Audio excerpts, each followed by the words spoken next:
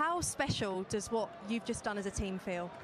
Yeah, obviously it's a magnificent moment for myself, the team, the fans, everyone involved in the country. So, like I said, I've just said previously, it's been a tough couple of years for everyone in this country. So, to put smiles back on faces that we know at home, everyone will be celebrating. Everyone in the stadium has enjoyed. Great pressure on them, not give them easy possession, as we know that they like to play a possession game based football. So, no, we wanted to go man for man all over the pitch. I thought we executed it brilliant, apart from probably the first 10 minutes where it was a little bit nervous and a little bit shaky. We gave the ball away a little bit too much, but it's expected when you're playing here, and I'm sure everyone will enjoy the experience but learn from it as well.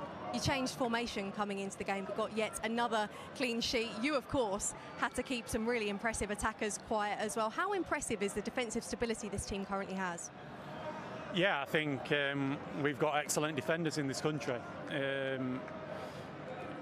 Sometimes, obviously, with all the scrutiny that the Premier League gets, every goal gets analysed and people pick up on little slightest things, but I think we have excellent defenders in the country. We have a magnificent goalkeeper behind us who every time he's put on the shirt for England, he's been magnificent, and probably the goalkeeping #1 spot for England is the most scrutinised position in world football. So, no, I think we have excellent players, but it's not just us defenders. It's not just the goalkeeper. It's a unit. It's a base. It comes from Gareth and the way that he sets us up, and of course the forward lads as well. In the terms that the way that they press. I mean, how many times you've seen Raheem come back and tackle the fullback or the centre back today was incredible. So no, it starts from the front and it finishes with us. And like I say, keeping clean sheets is always nice and a big bonus for us defenders, but the main thing is winning football matches. And finally, personally, how good are you feeling? Of course, you've had to bide your time with your injury, but another colossal performance from yourself.